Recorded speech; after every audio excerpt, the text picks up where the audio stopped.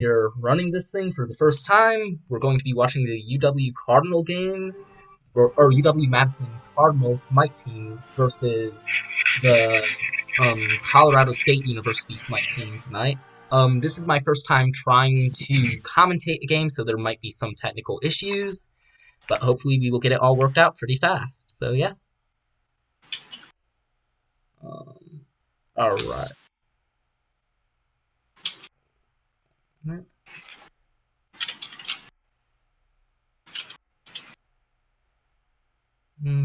Right now it is not capturing Smite, so I need to get that working real quick. Can you see that it is live at least? Yep, it's live.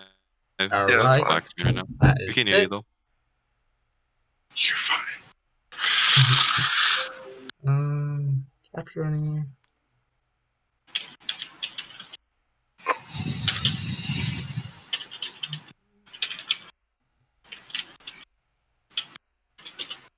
Why is it not capturing right now?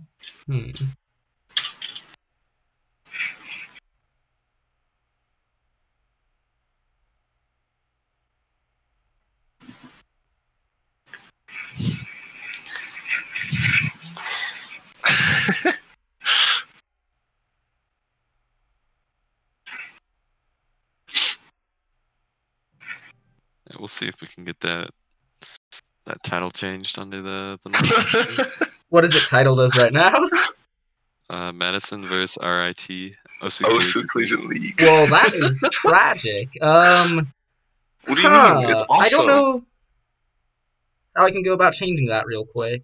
Well, that's unfortunate. I mean, to be fair, we're probably not going to draw any spectators. So just saying. I mean, when we post it, we will. Brendan can do it. There we go. Did Brendan change it? If so, what a legend. Alright. Why am I not seeing the preview? Because it says that it is capturing the game window, but it is unfortunately not actually showing it to me right now. So let me mess around a little bit more and see if I can get that fixed for you guys. Create new, make source visible, any full screen. Alright. To be honest, we are like 3 of the 7 viewers. I mean, hey, don't worry. Brennan's at the library right now streaming this. At the same time, as much as you are correct, I just love to have this working, because I don't know what's going on. I have everything set up the same way I did before, and it is not displaying the game to the... It says no source selected. It's not capturing it. I don't know why. It doesn't matter how hard you try. Because, okay, I have it set up the same exact way I did when I was doing the test stream earlier on game capture, capture full screen, any full screen application. Smite is in full screen. It shows up as properties for game capture. Maybe it will fix when I transition over to the Smite page. I don't know. Does OBS like link somehow, or? What do you mean link?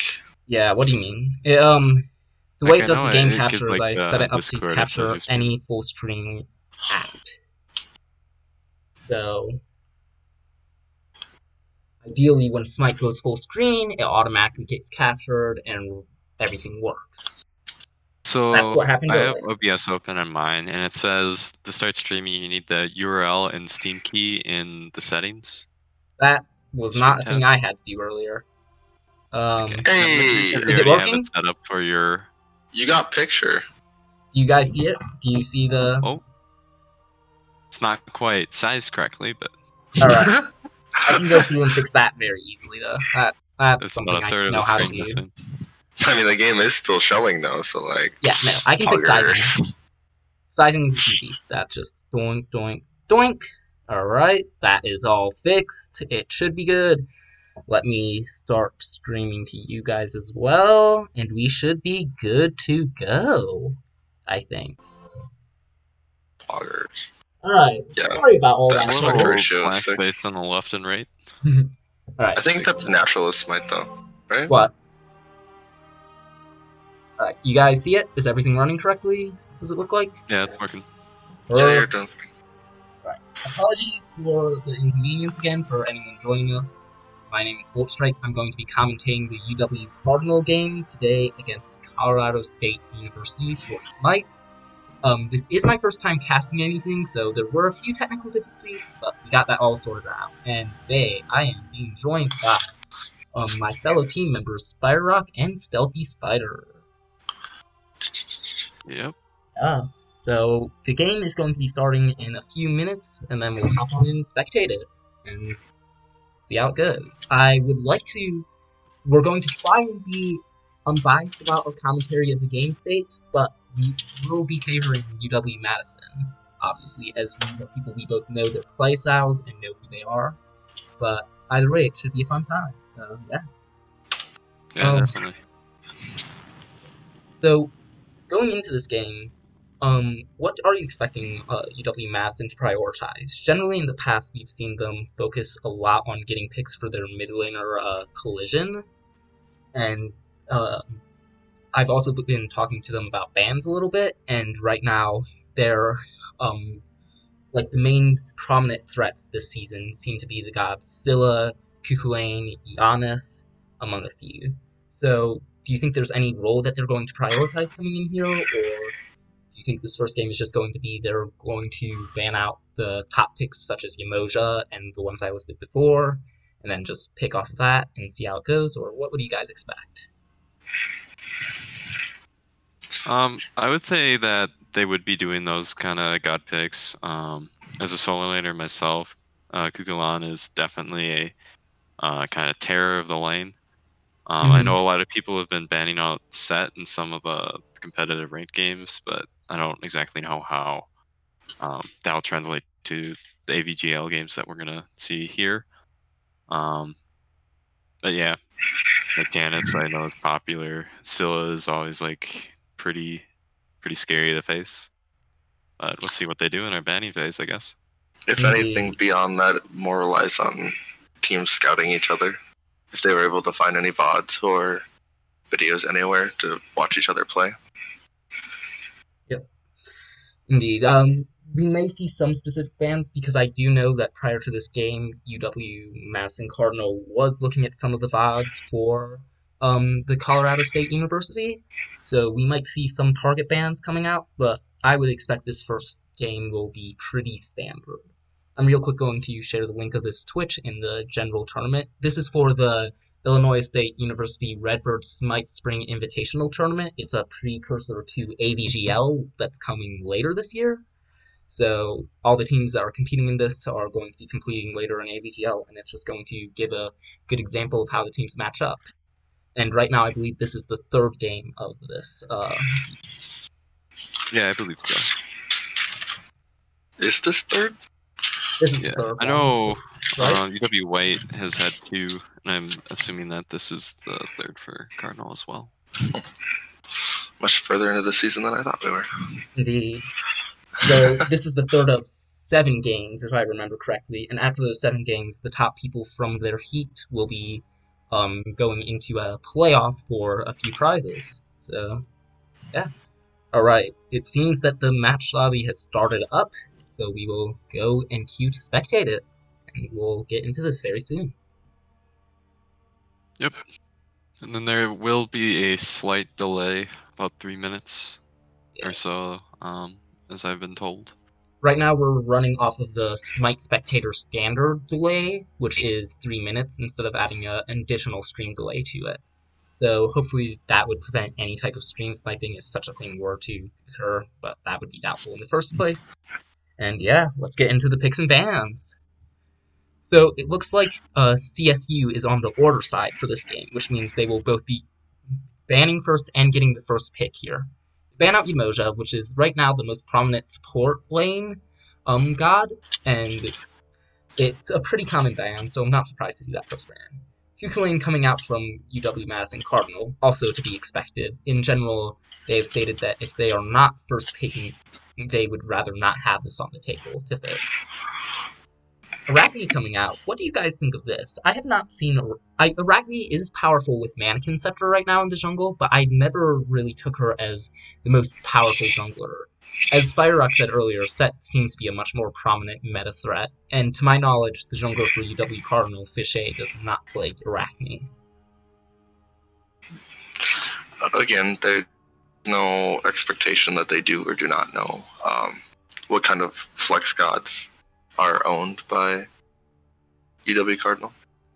That's fair. It seems that CSU is putting a priority on banning out some of the top jungle picks. Tsukiyomi's a ban that makes sense. Bumba's Hammer is especially strong on him at the start of the season, giving a 1-second cooldown after an auto, after abilities, which for Tsukiyomi's kit allows him to spam high damage abilities with CC effects very frequently, as well as getting that high impact ult off more often. Nuwa out from UW Madison Cardinal also is a very common ban. Nuwa's ult right now benefits from Archmage Gem, which is a level 20 starter item, which gives plus 50% power to first ability every 20 seconds. So for Nuwa's ultimate, which hits every player on the field of the enemy team, that means that they will be nuked essentially every time that it's up. And for squishies that are not building health or defenses, this can do about half health. First pick comes Apollo. Apollo has been a very prominent ADC god recently, with his ability to traverse over the larger map much easier, and just high mobility allowing him to be in teamfights. And we see Persephone and Guan Yu come out from UW Madison Cardinal. How do you guys feel about these picks so far?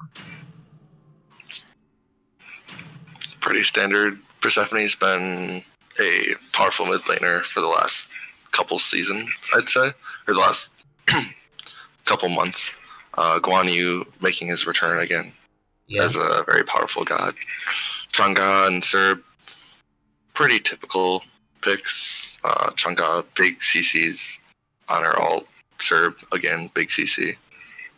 Cerberus has been a bit less common this season, but against the Guan Yu, if it is a pick that is comfortable for whoever is playing support on CSU's team, it makes sense, as his Cerberus's passive does allow him to steal some of the healing away from Guan Yu and decrease his overall sustain in teamfights. As well as Spyrock was talking about, the high impact ult that Cerberus has available allows him to have a heavy influence over teamfights, as well as burn through the beads of UW Madison Cardinal.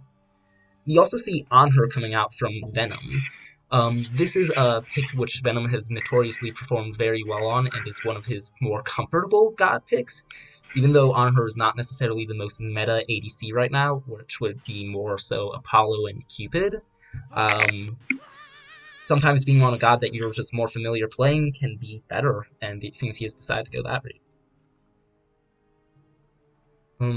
Here we are seeing Cthulhu and Awilix being banned out by UW Cardinal.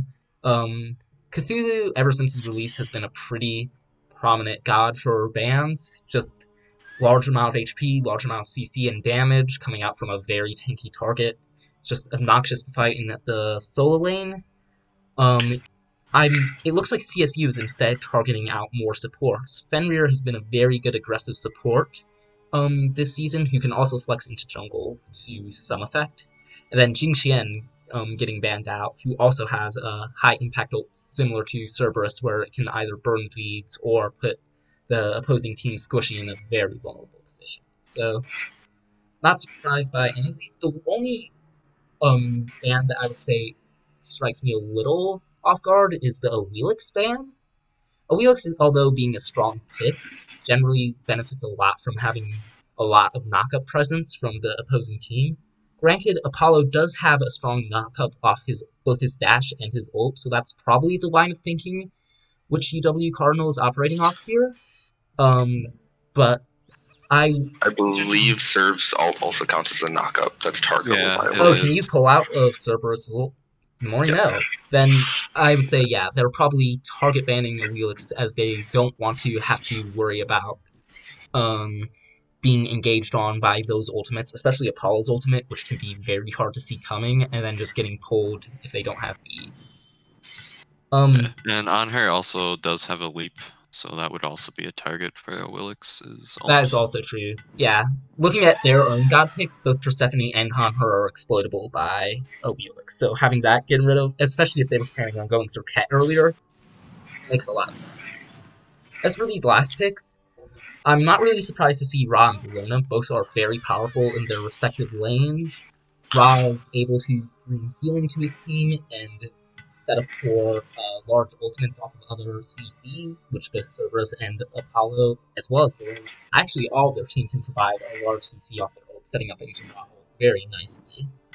Bellona and Anakin Scepter has also... They may be strong in their lanes, but having two mages on a team is definitely going to make that jungling real interesting on CSU's side.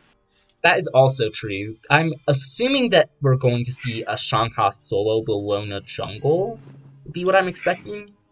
But it definitely is a bit of a squishier comp if they do decide to go that way. And Shanghai as a jungler, I don't think has too much prowess. So I would definitely expect to see a Mannequin Scepter Bellona or a Bumba's Dagger Bellona coming out here.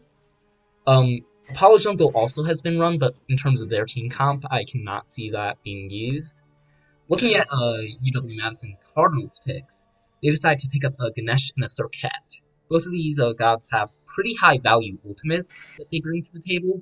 Ganesh's ultimate being the Dharmic Pillars, which can create a box that essentially traps in enemies unless they want to be slowed or and damaged heavily. It also brings great objective burn to the table, and synergizes very nicely with both Serket and Anher, who are both able to throw people through those set walls. And then Serket, with her Last Breath ultimate, takes a more support jungle role, who focuses more on setting up for kills for the other high damage members of the team, as well as providing strong anti-heal, which will be valuable against both Shanghai and Ra. So, going into this, I would say that most of these picks seem to be, at least from what I know of UW Madison Cardinal side, most of these picks tend to be more comfortable for the players. So we're just kind of going to gauging out how CSU responds. And then CSU has a lot of meta picks. The one thing, as Firerock mentioned earlier, to keep a note of is that they do not have a conventional jungler. So we'll be interested to see who goes there. Any other thoughts? Not really anything from me. Not particularly. Right now, we are just waiting on the 3 minutes of in-game time to pass so that we can begin spectating. That we are. In terms of in-lane matchups, do you think there should be any particular lane to look at? I'm thinking that from Ganesh on her lane, we might see a good amount of pressure. Both Ganesh on her and Cerberus Apollo are rather aggressive lanes. So I feel like we might see some early action from the duo side of the map. Serket generally doesn't like fighting as much until she gets her ult up, because then she can actually support into kills and shut down other gods, as well as force speeds. But she does have that taunt available at level 2, which can be extremely valuable. So we might see something coming out of the mid lane. For the Guan Yu Shanghai matchup, I believe that Guan Yu should have an advantage towards the start of the game, just being able to outclear and outbox the Shanghai. But later into the game, the Shanghai's sustain will come online. So we will see how that plays out in the team fight. And it looks like we are getting into the match now. Right? Yep. And everyone's loading in slowly, and here we go. Alright. So, in terms of, let me real quick rearrange this. Especially with this being the first real tournament since Season 8 dropped, this is going to be an interesting sight to see which starting items are picked. For sure. Yeah. The ones that I'm most interested to see which path they go is going to be the Bellona, as well as the Shanghai. I'm interested to see what starts they go. Bellona goes Warrior's Axe, which to me implies that it's going to be a solo laner. It looks like we're going to have a Ra jungle here. And Shanghai mid, just going by their starter item choices. Bumba's Dagger is traditionally a jungler item, so Might be seeing that coming out. What are your guys' thoughts on a Raw jungle?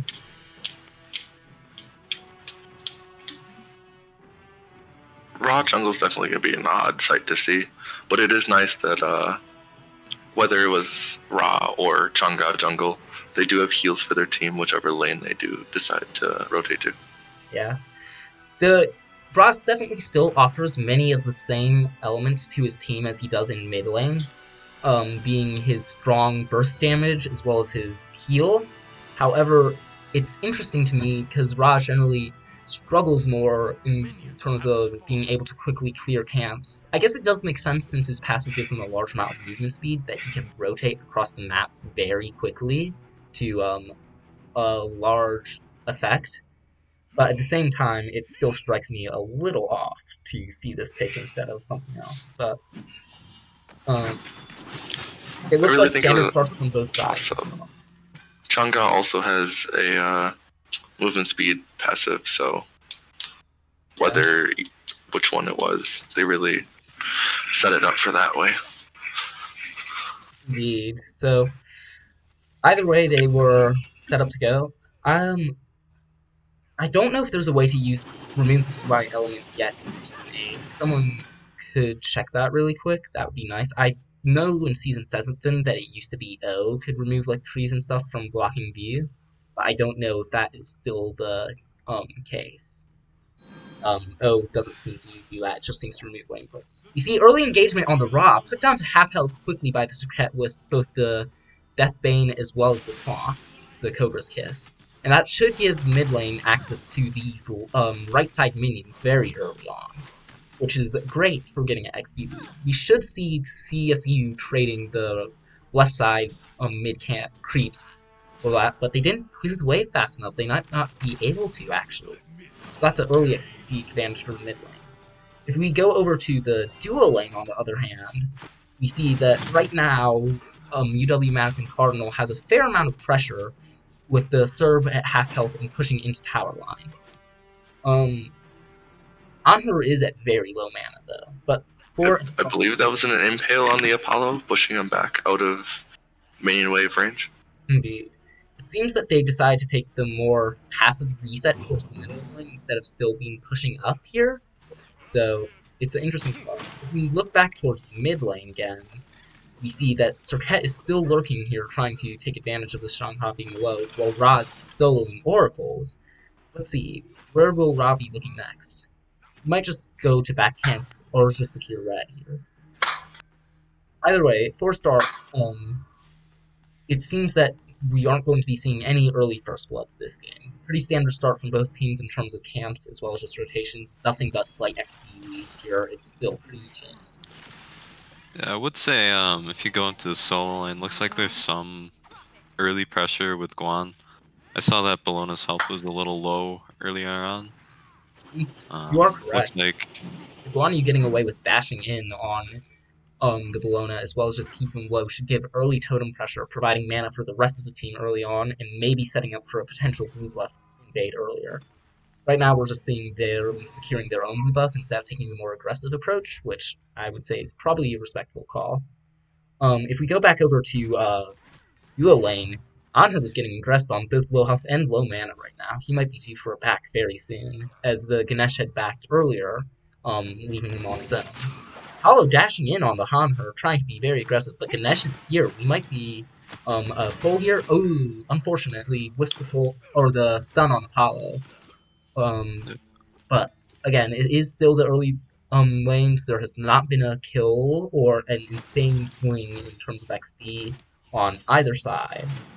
Right now, the only level advantage that I see is that there is a level advantage on the junglers, as well as a level advantage on the jungler favoring CSU, and a level advantage on the solo laners favoring UW Madison Cardinal. So, yeah, and there's also a very minor gold lead of about 700 gold. This is likely just off of UW Madison Cardinal being able. Ooh, wait, we have Ra coming in here for a gank. It looks like he's moving in slowly. We'll see if he'll be able to do anything. Ganesh has hit 5. Ra, unfortunately, whiffs the ult, and now he's out of mana. This is going to put him behind his rotations very early, as both of his back camps are still up. So he's losing XP elsewhere on the map for very little pressure on Madison. That is unfortunate for them. As Spyrock mentioned, there is a gold lead that's beginning to increase. I suspect that we are seeing that largely from the solo lane, as well as possibly the duo lane at this point. But, yeah. If we look at the stats, it is, in fact, the solo lane that is getting most of that gold difference. Duo lane also claiming the mid creeps, so we shall see that if later on they extend this lead here. Still no first blood, still waiting on seeing who will be able to pull that out.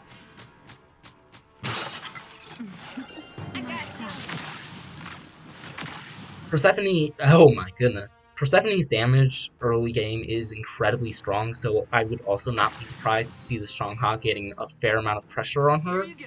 Persephone's early game is just early game role is just a lane bully. Strongha, however, does have sustain to counter that, so I'll be interested to see if we get a Divine Ruin on line early for that Persephone. It does look like she will be building into that, but right now, with the jungler backed, whereas Ra's out here, it looks like Ra will be able to claim a lot of these neutral camps. Persephone ult going just a little bit wide there. Was looking to secure a kill on Strongha since her Moonlit Waltz was down, but alas, it wasn't meant to be. It looks like there will be a contention over this red buff, with Ra being caught out. Tries to steal it, but it was pulled. Ganesh grabbing the Ra, Serket coming in and taunting. You see a Ganesh ult come out. Serket ult down. There's a shell to try and keep the Serket alive. Ra is still in a very awkward position. Ra dies, but Cerberus comes through, cleaning up the Serket. First blood going to UW Madison Cardinal, giving them a little bit of bonus gold, but ultimately a 1-for-1 jungle for jungle. Still very much anyone's game. Does not give a huge advantage to either side. My garden grows. If we look into solo lane, we still see the Guan Yu pressuring out the Bellona a fair amount, keeping her low and under tower. Looks like he will be going for a blue buff invade here, making use of that pressure to get XP lead. However, Ra is in the area. We might see Ra come and contest this. Guan does successfully secure the blue, and Ra does not look like he wants to contest. That's just going to further accentuate this solo lane gap that's already been developing. With already only 7 minutes in, a 2-level lead in favor of the Guan Yu. This gives the UW Cardinal a lot of a chance to have the Guan rotate in. Bellona ult coming out, as well as the knockdown. Guan still holding on to his ult though, still having a health advantage, and denying the middle Scorpion from Bellona. We're seeing pings out on the Bellona. Serket's in the area, might be looking to see if the Bellona steps out to gank. However, Bellona is making the smart call in backing, forcing the Serket run by Fishy to back off. Because of the solo lane pressure though, we might be seeing a push at the right side Greater Scorpion sometime soon. Looks like that left tower may be dying very early in the game. Wow, it's already down at 750. Reasonably fast. Yep. That is indeed a pretty early fall for the solo lane side tower. I know there's been some debates on whether it is better to have that tower up or not before 10 minutes. Generally, it is nice to have that tower present to allow you to proxy waves and have them crash into tower before then rotating into another lane. However, I know that's been less prominent in Season 8. We see the Guan Yu and Bellona clashing yet again. However, that doesn't look like it will lead anywhere. More interestingly, we now see the support and mids come together to fight. Strongha under a lot of pressure. Ganesh ult coming out. There goes the Persephone ult. Persephone takes out the Cerberus, but that is Coalition's Persephone. Here we see why she is such a threat, being able to lock down an entire like Serket's gonna go on the middle. Yeah, it looks like we go for that Strongha. Oh, Persephone really is a lane bully, being able to lock down targets such as that. I believe that Persephone there also locked down the target into Ganesh ult, which is even more damaging. Cerberus didn't have escape. Oh, and there's a solo kill in solo lane while we were looking at the mid fight. That's going to give the Guan Yu an even bigger lead, secure some blue buff again, and it looks like off of that, off of those 2 kills, UW Cardinals coming out with a lot of early game pressure. It also looks like they might be looking at this left side Greater Scorpion. And they're currently sitting at just about a 3,000 gold lead, a little less. Or not having taken any major like 6,000. Yeah. Oh, okay, I'm screwing up my numbers. Oops. No worries. For not taking any major objectives, that's a pretty early gold lead. Oh, and there's a blink on Apollo into the taunt. Apollo had to Aegis. However, this the Death's Kiss, or Last Breath, is that the Scrat old name? Comes out and secures the kill here. That will give on her more pressure, and right now UW Madison has pressure in every lane, as well as getting their enhanced red and purple buffs online. We might be seeing Madison looking for a Gold Fury play sometime soon.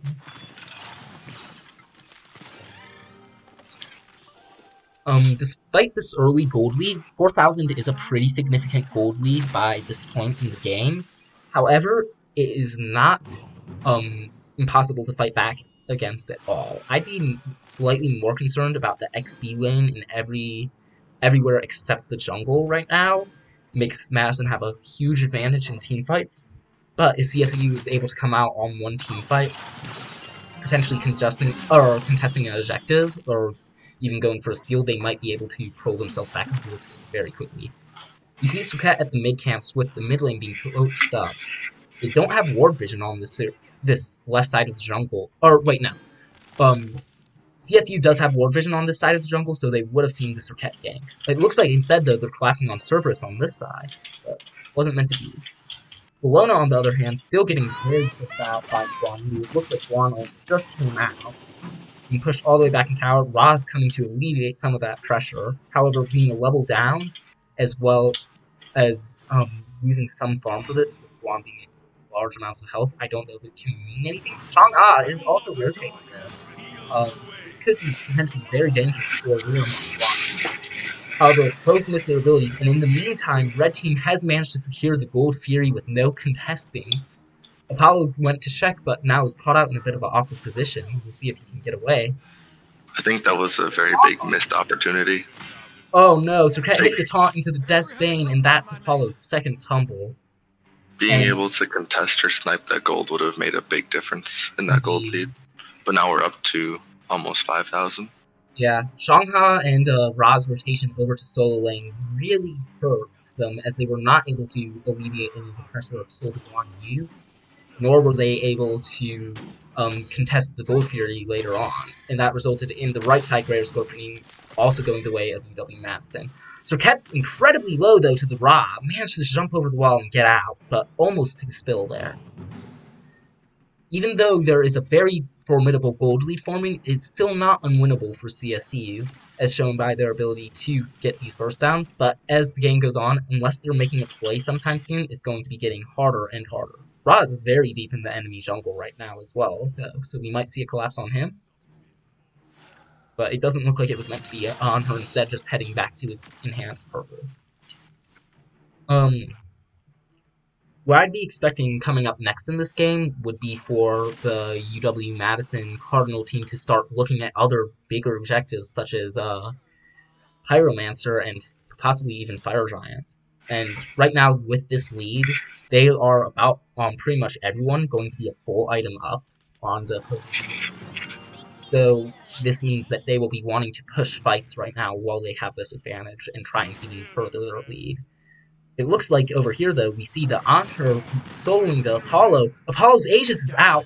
Anher picks up the kill anyways. That's Venom on his Anher with a 4-level lead in the ADC lane. That's a very hard lead to fight against. Mid lane's also simultaneously being collapsed upon. Ganesh ult coming out, and that is a kill onto the Serb. Chang'e and Ra both trying to play defensive and be back, but they aren't going to be able to get anything. And it looks like UW Cardinal is going to be looking at this Pyromancer. At this point in the game, if we take a look at the level gaps we're seeing start to form, they are very worrying for CSU. Oh, Chang'e is now being silenced by the Ganesh. Persephone and Ganesh chasing her down. And Persephone picks up that kill, securing herself a killing spree. That is collision on the Persephone. Bellona is trying to come in, but she's under-leveled, being the same level as the support, not able to get anything, and there's a double kill. And that will be converted into a Pyromancer here. Or even a Fire? They're going for the full Fire Giant call at this point. This is an interesting call. Yeah, they must think the Guan heals are going to be enough, and Anhu's also over there. Yeah, they've full rotated as well with one sustain. Yeah. This call is a little worrying just because of the health of their tanks, as well as the fact that it's so early, but since they had those kills, they were able to secure it without being contested, and then go straight to Pyromancer. And it looked like CSU were not even aware of that option, / didn't have any way to contest it. They are then going to pick up the Greater Scorpion from the CSU side, and that has pushed this into a almost 10k gold lead, already 9k. That is very hard to contest, with all members of UW-Madison Cardinal having at least a full item on the opposing team when they have that, when they go back and spend this gold. This is a very hard lead to fight against, especially if you take into consideration the level gaps in each of the lanes. There's one level on the support, there's 2 levels on the support, 4 levels on the mid, 5 whole levels on the ADC, 4 levels in the solo, with only a 2-level difference in favor of CSU for the jungle, which is to be expected as Serket does play a much more supporting role as a jungler instead of hyper farming. Those are that's a very large level lead, with abilities dealing much more damage for the side of UW-Madison. Fighting against that will be very difficult. And it looks like UW-Madison wants to use the Fire Giant buff they acquired to try and push down this left lane and get a tier 2 under their belt. Right now, it looks like they will get that uncontested, with most of CSU being either in mid or right side trying to get this Serket, who was caught out. However, Fichet is able to get away with his life, while UW-Madison is now looking at taking the Phoenix. Apollo is backing as well as Cerberus and Shangha collapsing, but I don't think it will be fast enough, and the left Phoenix goes down. CSU's base has been cracked. They are turning on the Shangha now. Shangha gets melted. Cerberus is next. They also get melted for a double kill for Venom on the Anhur. And now they're looking at mid-Phoenix, mid-tier 2, and then likely mid-Phoenix to try and wrap this up. This gold lead has now extended to 12k as well. It's going to take a miracle of a team fight for CSU to come back at this point. Apollo goes down to the Guan Yu. Bellona locked down by Persephone. Persephone picks up the kill. Then Anhur jumps in, gets the Ra knocked up. Stunned by Guan Yu, and Ra goes down to Venom on the Anhur. This is looking like a very rough game for CSU to even have a chance of coming back. You see that mid-Phoenix will go down. Serb is diving, trying to see if he can get anything on the Serket, but he has left Shangha alone by doing so, who gets collapsed upon and dies. Serb goes down as well, and that will be UW-Madison will be now looking for an end here, it seems. Playing already at half health, Apollo's going to go in and see if he can do anything. Fish is mighty low, but manages to get out while Apollo is still being focused. That's a triple kill for Venom on the Anhur now. He might be looking for the Quadra, focusing Bellona. He picked up the Quadra, and there is the end. That is a 17-minute game in advantage of UW-Madison Cardinal. And you have to be wondering what the CSU team is thinking going into the second game. You weren't wrong at the beginning when you predicted that those Guan heals were going to be big. If you took a look while they were CSU was continuously pushing in, Guan was just healing all of his backline. Indeed. If we look at that player healing stat, despite there being a Shangha and a Ra on the field, each getting 367 and 368, Guan Yu's heal, even with a Cerberus in the game, is all the way at 4,323. He got much more value out of that heal than these two healers did, and unfortunately it made for a very difficult game to fight against, with a lead forming every lane. However, the real standout player here has to be the Venom on Anhur with a 903 scoreline. That is insane numbers. The only kill was picked up on the Serket by Cerberus, which didn't even give that much of an advantage to CSU. That is just a very rough game, and it's very hard on players' mentals, I imagine.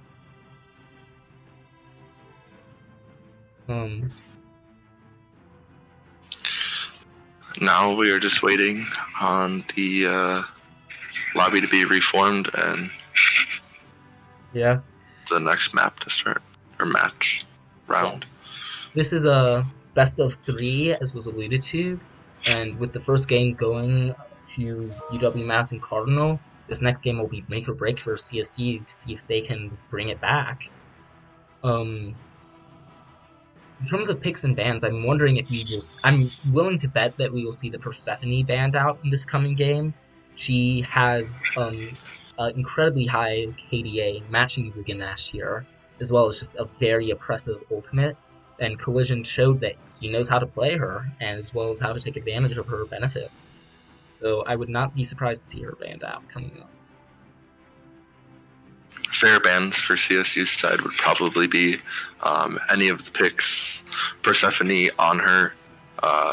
Having those 2 players on very comfortable gods seems to be a downfall. Yeah, I'd say banning out either of those would probably be wise. However, despite these 2 having stellar scorelines, it's important to not undersell how much the other team members did as well. There's large structure damage across the board. Serket, despite having a somewhat lower damage number than the other carries for the team, was able to get in there and lock down targets with that Last Breath ultimate, securing multiple kills, as well as the taunt being a great engage. The Ganesh ult was able to, although we're not able to see stats for how many kills were gifted, I would be willing to bet Ganesh picked up 1 or 2 kills throughout that game and gifted them over. In general, it's just a very scary comp to fight, and they're going to have to pick what they ban out. Yeah, and I would say if CSU does not ban out like a Kukulan, I'm guessing that Reroom will go for it, as it's very, very strong right now. Otherwise, Guan Yu is also very, very powerful, particularly with those heals.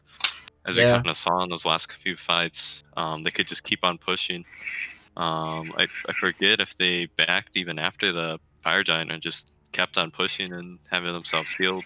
They backed after the Fire Giant for the gold, I believe, but after that they were able to siege both Tier 2s and Phoenixes and get many kills without even being low.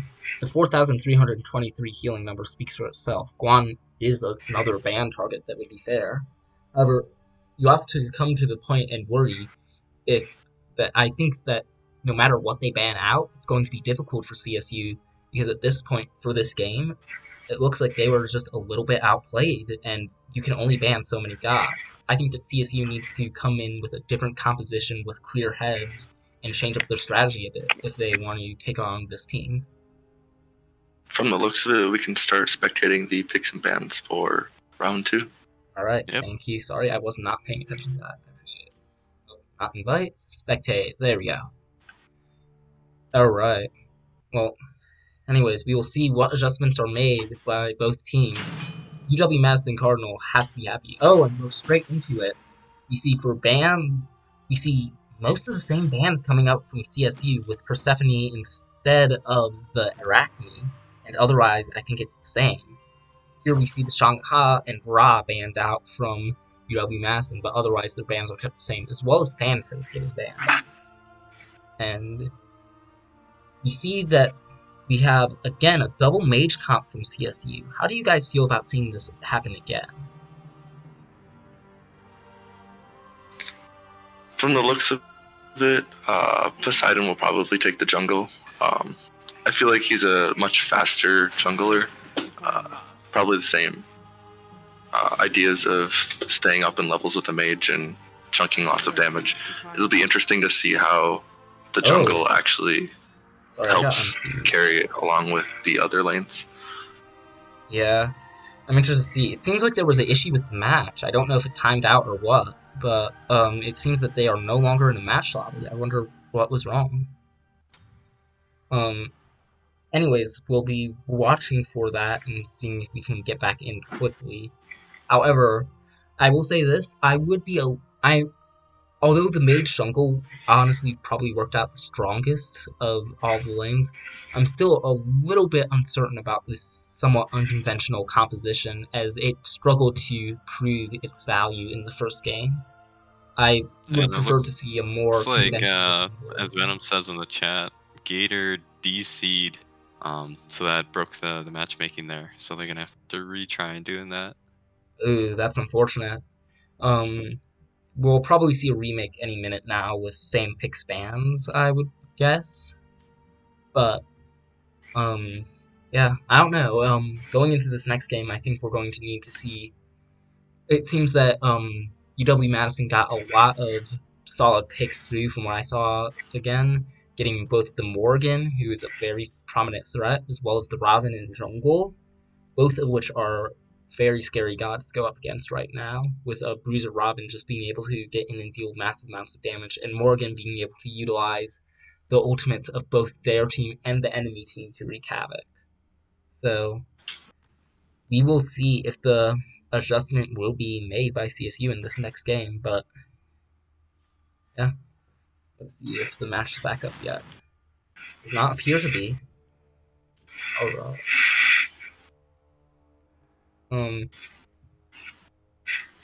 I think that this game will come down more likely to the play of each individual rather than the picks and bans here.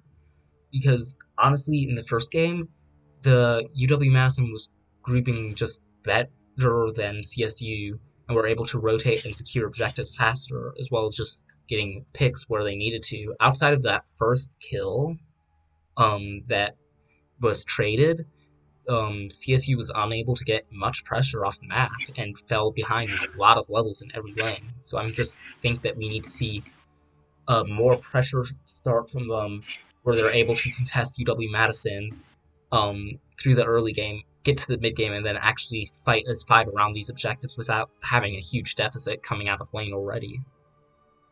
So seems that the match still has not been made, but Gator 108 is back online, so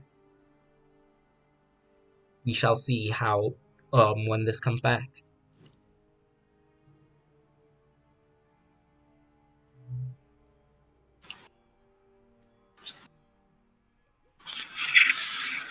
Well, this is always the fun of playing custom games, small DCs. At least it wasn't mid-game. Luckily. Yeah, we can be thankful for that, for sure. In the case of a mid-game DC, do we know what the rules on that are? Is it a remake, or do they give it to the team that's at an advantage? I believe it's as simple as a pause, isn't it? I think it's a pause. I'm fairly fairly sure you get like infinite time, whereas in like an actual ranked game, it has like a timer on it.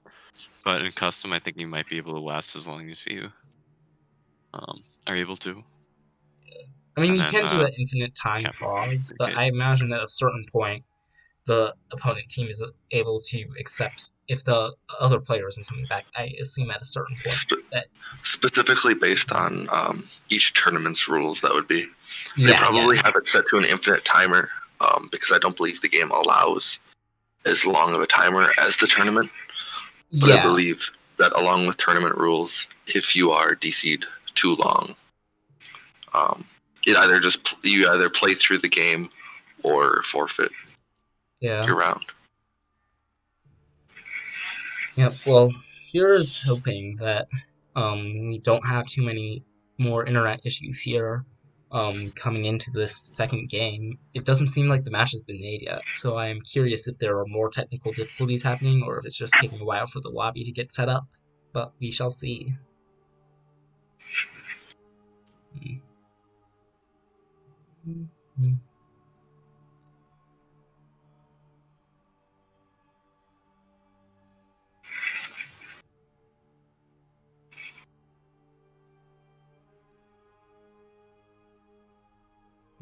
Of what we saw from that last game, what would you say, in general, each lane was able to get a fairly solid level advantage. How would you say that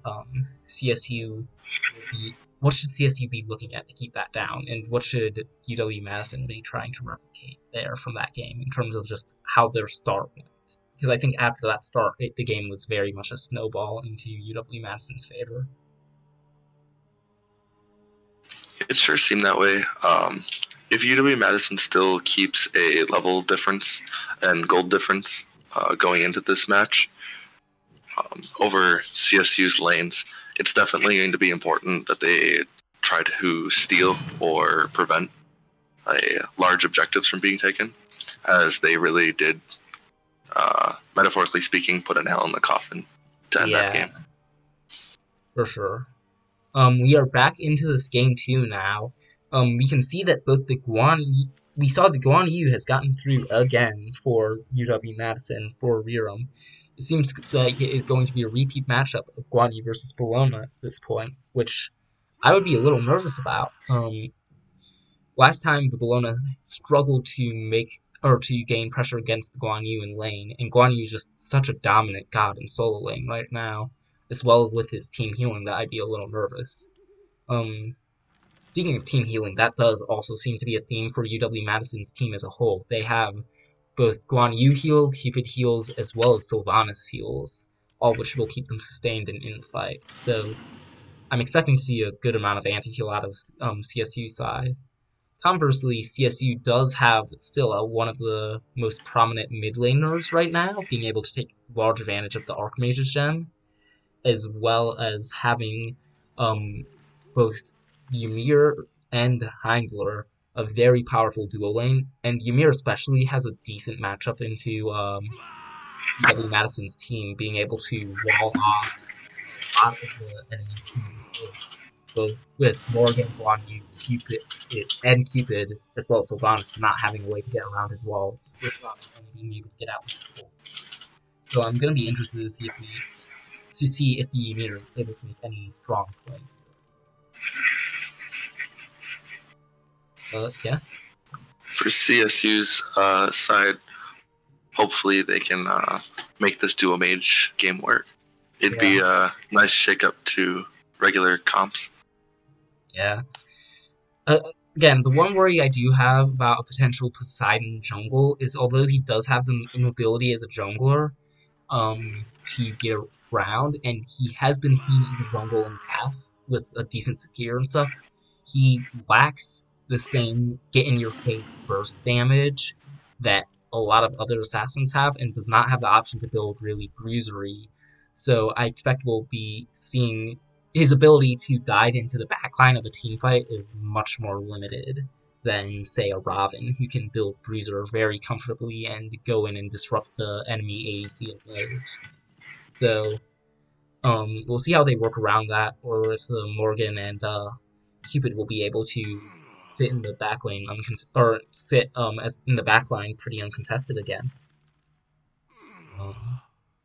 Anyways, it seems that the 3-minute delay is up and we should be getting into the game shortly.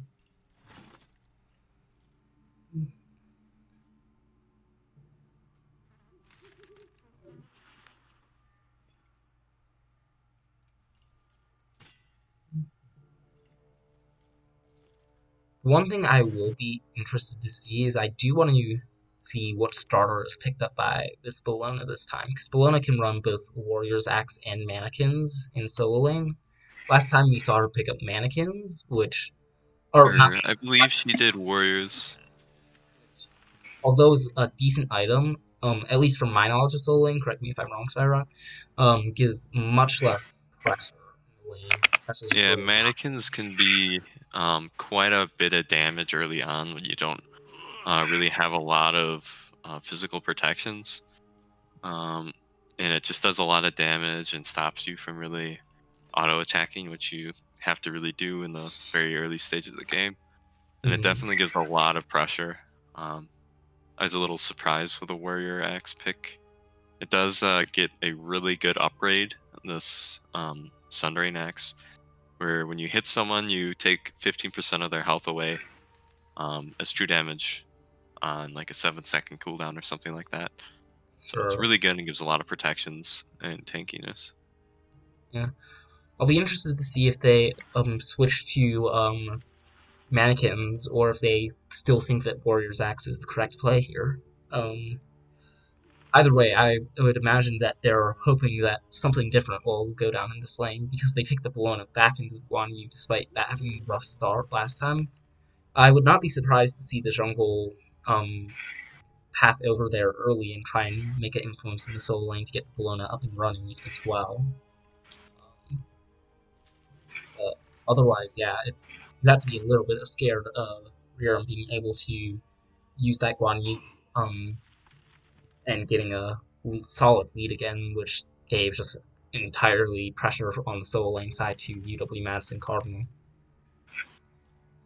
When it comes to duo lane, it's going to be an interesting fight between the giants. Ymir and Sylvanas each having a lot of hard CC. Mm-hmm. It's going to be fun to see who can hit their abilities first and stall the other out. For sure. Both of these solo laners have, or both of these supports rather, have aggressive abilities and hard CCs that could set up for early kill very easily if the other team isn't ready, either in the form of a root pull from Sylvanas or a freeze into wall from Ymir. So I would not be surprised if we see first blood coming from the dual lane side this game. Alright. We should be in here shortly.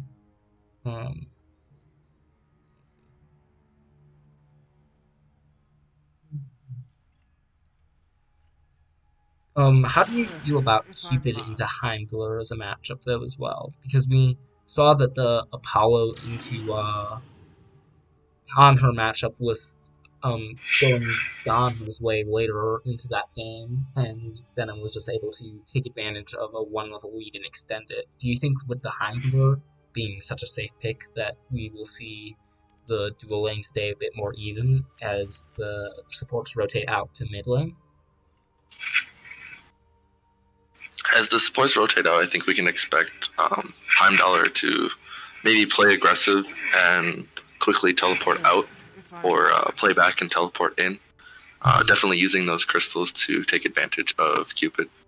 Though you do have to watch out for Cupid's dash, which can easily be used to mitigate those movements. Yeah.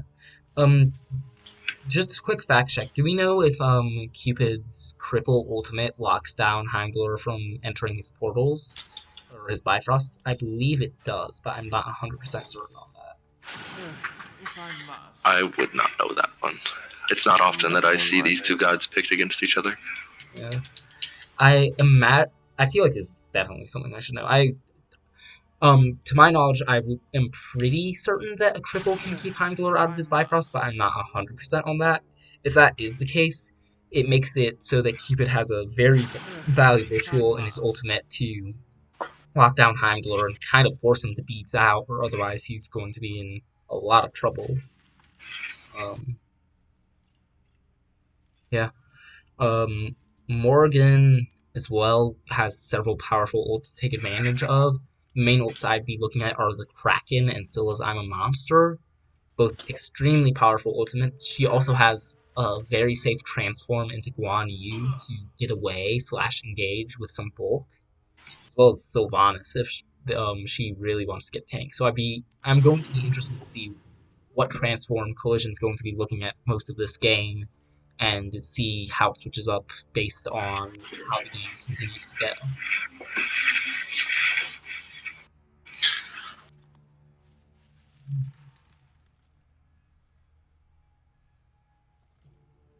Taking a look at time, I don't know if there's a spectator glitch.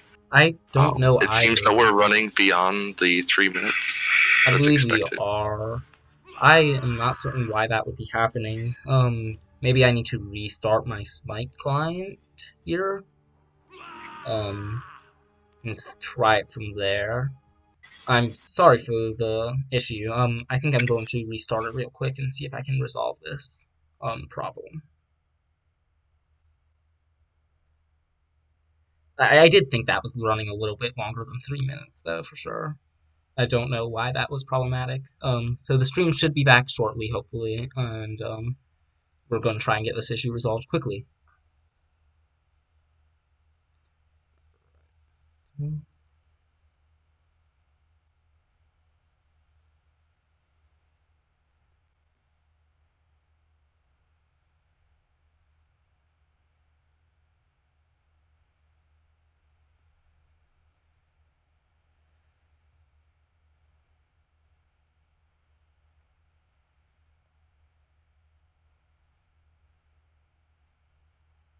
Alright, I am booting it up and getting it captured, so hopefully we will have the game back up shortly. Sorry for the technical difficulties again, I am not certain what exactly went wrong there, but hopefully we will be able to get back into it quickly.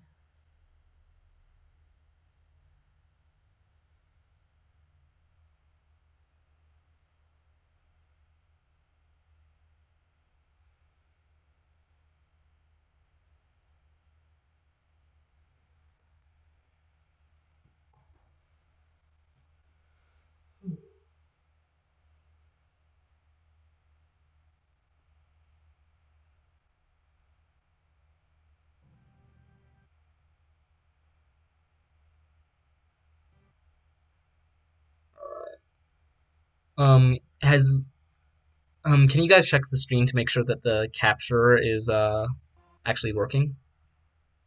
I'm only seeing a black screen right now. Okay. We'll give it a second and see if it fixes. What about now? Still having problems? Alright, we should be good now. I think it should be fixed. Yep, it's up now. Perfect. Let's try and get back into this game, shall we?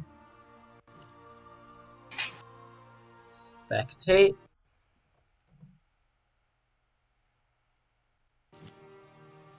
Alright.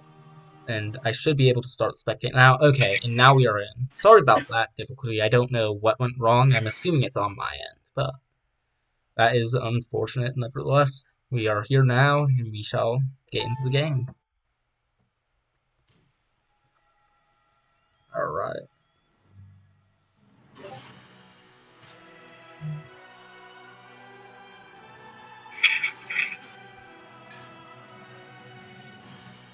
And as everyone is loading in here, we shall see how this second match for the set, if Madison the Cardinal can pull it out.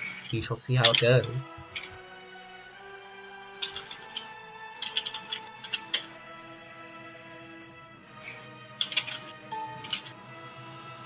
And it appears everyone is loaded in.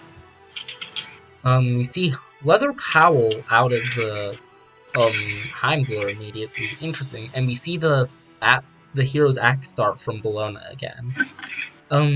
I feel like I would have preferred to see mannequins here to try and press a bit more pressure, but the sustain from Hero's Axe is definitely nice. And then Poseidon looks to be going jungle again as well. So the Warrior's Axe gives 25 health on an ability hit every 7 seconds, I believe. So it is a little bit of sustain, but it's not going to be anywhere as near as like the Guan Yu, and he also has a Warrior's Axe. Yeah, that's Personally, true. I found that mannequins, it just gives you a little bit of extra pressure, and you can be very kind of dangerous very early on. Yeah. Get those autos in. We'll see if Buddy Boy can make that Warrior's Axe work, or if he will be struggling once again versus Guan Yu being managed by Rear. Once again, it looks like we're going to be seeing standard starts with the solo and jungle going from yellow to through the back camps to blue, with the ADC and mids on red, and the support starting purple by themselves. So we will see who gets that early pressure. It looks like Morgan beat the wave clearer, or beat Scylla just by a little bit, so that should give a little bit of early pressure to her. However, Scylla's clear is not to be messed with either. He's incredibly strong. Yeah, so Morgan gets that early lane or wave pressure and is going to the left side camps. The matchup I'm honestly most interested to see is how the dual lane goes here. Heimdall being dashed in on by Cupid very early, being put down to about a third of his health. That's very worrying. This mid lane matchup, the Robin and Morgan do manage to secure their right side XP camps here, with gaining that slight XP lead on CSU once more. It looks like Collision on Morgan's looking for stun. There's a blink from Robin. Unfortunately, it doesn't result in anything. And whoa! And this time we were looking at that, Venom manages to get the early kill on the Heimdall. That is very detrimental towards CSU's chances this game. with both the combo of Venom and Gator being able to put on a ton of early pressure with the Cupid Sylvanas, and being able to exploit the Heimdall and Ymir for that early kill. And I expect we'll see that transition into a lot of pressure on this left side lane for the early game. Robin early looking for an invade on the Poseidon. His secure is better than the Poseidon, so he should be able to get some of those creeps. But he's not happy with that. He's going after the Poseidon, chasing him, pushes him back, and now gets to take his back camps, or the remainders of his back camps. Again, not the start you want to see if you're rooting for CSU, but for UW Madison Cardinal, this is looking like a repeat of last game with a very solid start and a much earlier first blood than last time. Looks like Poseidon will be heading over to Oracles, trying to get that vision up for the Greater Scorpion early. However, we see once again in solo lane, the Guan Yu pulling ahead, already with a level advantage, and Bologna at 1 health, having to back. It looks like every lane has pressure right now for UW Madison Cardinal. It's being played fantastically by these boys, and we'll have to see if CSU has what it takes to come back from this early deficit, with already a 1k gold lead forming by the 3-minute mark.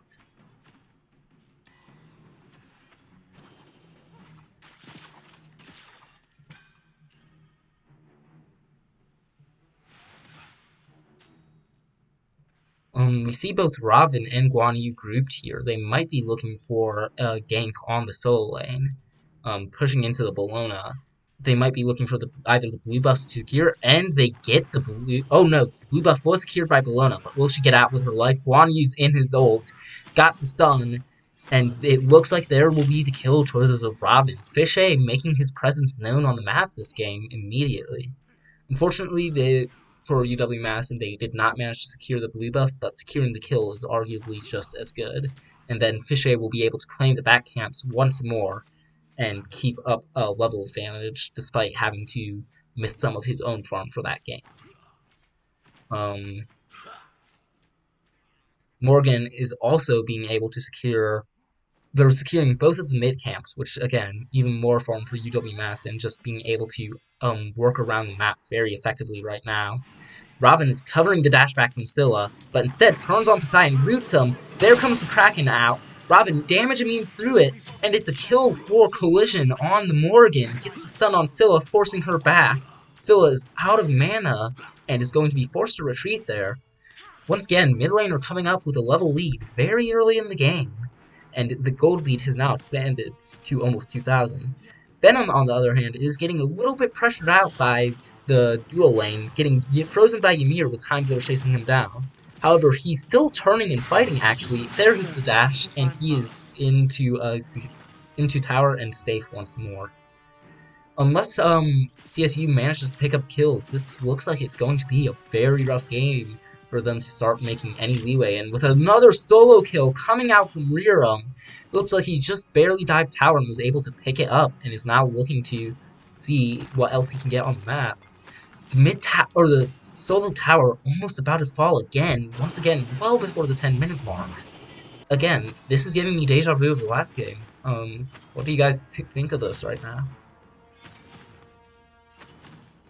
Unfortunately, we don't have a... Oh, I'm trolling you guys. Oh my god, I just realized. Why didn't you guys tell me earlier? Oh, that's sad. Well, we didn't want to interrupt you, but... Okay. I definitely think I'm so sorry. There's a substantial difference in solo lane right now. A little unfortunate for CSU. They may be able to get back if they get some good rotations off of the Poseidon or something like that. Mm-hmm. It's never too late to quit, but sometimes it's rough to get back. Guan Yu can be quite oppressive. He gets very tanky but still does a lot of damage. Oh, and in that getting time, that tower down so quickly is kind of rough for Bologna, but it may lead to maybe an overextension by Rerum to get a kill or something like that. And as you just said, that was exactly what happened. Poseidon managed to pick up a kill on Rerum. Once again, I'm so sorry about that. I completely forgot that I needed to restart my stream to you guys so you could be able to spectate as well. My bad. Looks like we're going to see a collapse on the dual lane by 4 members of UW Madison. Heimdall goes down very quickly to Collision, And they're not satisfied yet, looking for the Ymir. He gets a 3-man freeze, though, that might save his life. Robin and Morgan going in as Robin. We'll see if there's enough. Does not look like they'll be able to secure the kill, though. Wait, Morgan back in tower, goes in, managed to get the kill. Collision on the Morgan, making a huge play, but dies to the tower. No one gets credit, but Scylla is there now, going in with I'm a Monster, picks up Venom, but unfortunately not able to get the second charge off. Heimdall here, though, looking to pick up Fishay, but Fishay might be able to get out, damage immune through that, and Heimdall picks up the kill on Fishay. I liked where UW Madison was going with that 4-man rotate, but unfortunately, by waiting around for the Ymir for so long, trying to get that kill, although they did eventually get it, they did lose pressure elsewhere and gave up a few kills. That is the sort of opportunity that CSU needs to be looking for. Oh, it seems like we might have a game pause here. I'm not certain. Does it look like it? I'm looking at the Bologna back. They're holding the timer stopped. It's a game pause. I'm gonna try and speed up. I noticed that Gator was he was over the dual lane fight, but just kind of left. I don't know if he DC'd and was just like walking into a wall or something. Yeah, it's possible. And we see Gator has DC'd again. Yeah, that must have been it, because I was wondering why he wasn't in there kind of helping them. Yeah, I wonder if that played in at all to Madison's difficulty in that fight, since he was not able to contribute, but we're back in the game now. Passes and passes. Both teams are going to be looking to see what they can gain off this map now in this state. A 3-level a 3-level lead already in mid lane has developed, which is very scary. However, Scylla, still being Scylla, able to do a half health to Morgan just off hitting the stick him into the crush. But I don't know. We shall see if CSU has shown some signs of life by being able to pick up kills still, but Madison's still in a very commanding position with all of their players still farming the map and rotating very aggressively or efficiently. Still looks like she's being collapsed upon as well. Stunned by the Robin, stunned by the Scylla, and dead, or stunned by the Morgan, and dead to the Morgan, just like that.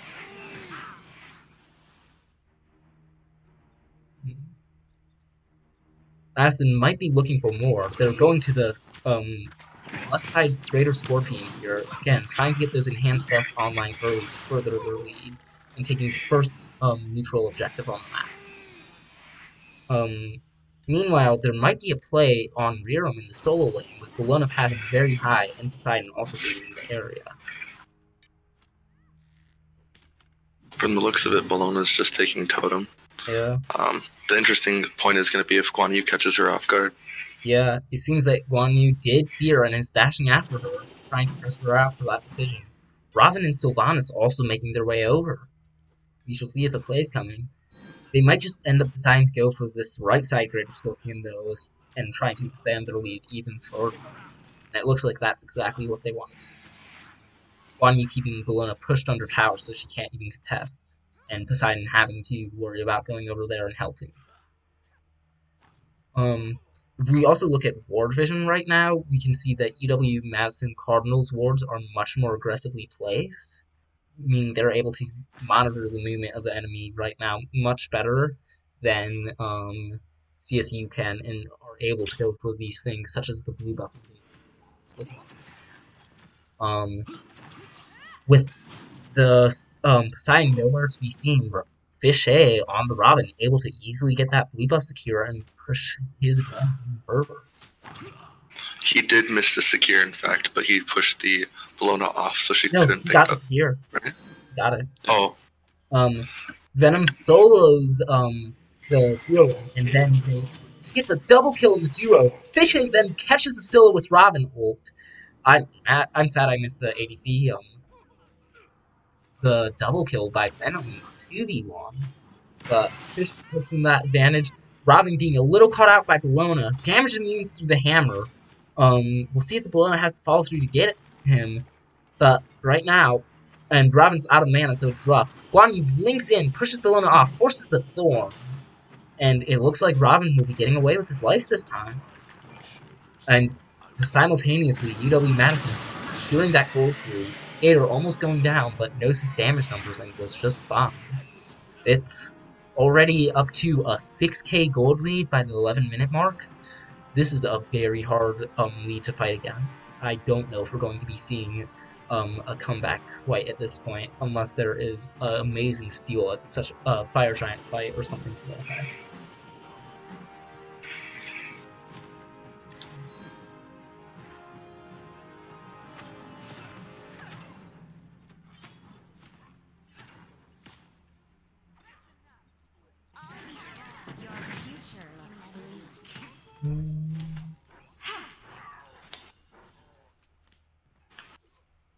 From the looks of it, a big team fight among mid lane and Fire Giant and Pyro are coming out here. Indeed, we see Bellona ult and Kraken come out, but without landing on their appropriate targets. Heimdall going in and getting the ult onto the onto the Sylve, but unfortunately, in the meantime, the Bellona goes down, and then they collapse on the Heimdall, who was waiting for Sylvanas to come back down. UW Madison gets 2 kills there, and it looks like they're making their way over to Pyromancer. I don't expect we'll be seeing the same early FG call this time, just because of the enemy team being in the vicinity, but they might be looking to go back in and fight more, with, as you guys were mentioning earlier, the big team heals allowing them to not have to back after that fight.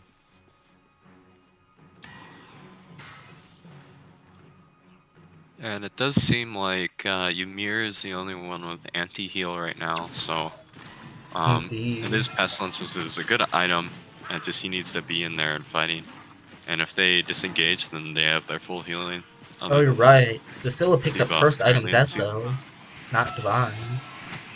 UW Madison also going for the Fire Giant. They managed to out-secure the Kraken. I don't know how that one happened, but they do manage to secure the Fire Giant there, and that's very dangerous for CSU here. Looks like Madison are playing a little slowly, trying to bait CSU into a bad fight, but they seem more than content to just back with their Fire Giant, as seen by Fishay already going back to the fountain to heal up.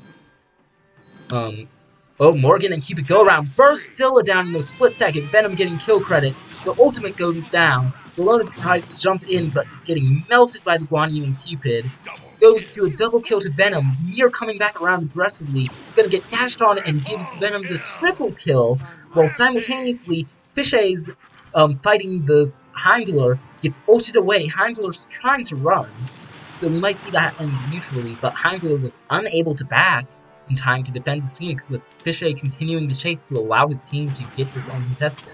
Poseidon seems to be split pushing for the tier 1 tower, but I don't think that's worth it.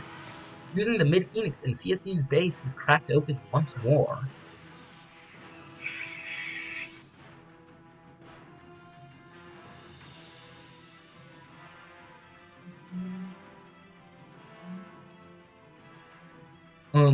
With those Fire Giant, or with the Fire Minions now pushing down middle lane, CSU is going to have a very difficult task to try and defend, whereas UW Madison now has the opportunity to wait for this upcoming Fury to respawn and take it while CSU has to deal with the pressure they're getting passively from mid lane.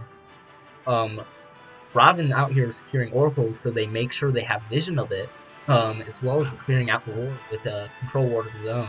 However, he's pretty deep into enemy territory, catches the Poseidon going on him, does huge amounts of damage. Fishay gets the kill. He's now on a killing spree here. Ymir with a big double freeze, being able to put him some pressure. Kraken slightly off the mark, but Fishay gets the double. He gets the triple with the ult. He's going to be looking for the quadra. Venom takes it, however, though, with his ultimate. And off of that, I think UW Madison is going to be looking for an end, with all 5 of their members up with fire, with only a lone Heimdall able to defend. And just like that, they are looking at the end. Heimdall being aggressed, ties to collision, and that looks like it's going to be game, set, and match. With Titan Ori at half, Bellona doing what she can, jumping in with the ult, trying to get a big stun off. Ymir coming out. They're going to have to focus down the Cupid. They pick up the kill on both the Cupid and the Morgan. They might get out of this one alive for a bit. Cupid still going on the offensive though, trying to fight in. Gets the double kill with a huge stun heart bomb. And with Raven and Cupid still here, as well as Sylvanas the tank, they're going to still look at this end, and I don't know what Poseidon and Ymir can do. They have to focus down the Cupid, which they are, to their credit, and with Heimdallr and already back up, they were able to kill the Sylvanas, and now UW Madison's in dangerous territory where they're overextending and going to allow CSU to get back in the fight. Venom is still alive for the moment, but being pursued very quickly. He might look to turn and fight, though. His damage is still much higher. Robin's here as well. The ult goes down. The Ymir damage not enough. Robin now on Ymir, bursting him down. Robin goes in with the dunk. Fichet, with the big plays, gets the kill on the Ymir, saving his colleague. And this fight is still going on. They're now turning their eyes toward Heimdallr, but it looks like both are content at this point to just back off, wait for their team to respawn, maybe look for the Fire Giant, and then go for that end. Yeah. So, what I think was the main problem in that attacking the Titan there was the massive amount of damage that the Titan does. Because it's so early, you might not have all of your protections in place. And it does a ton of damage. And it has a lot of protections now, I believe, because there's the two tier 2 towers that one of them just going down. So it had a lot of protection and did a ton of damage.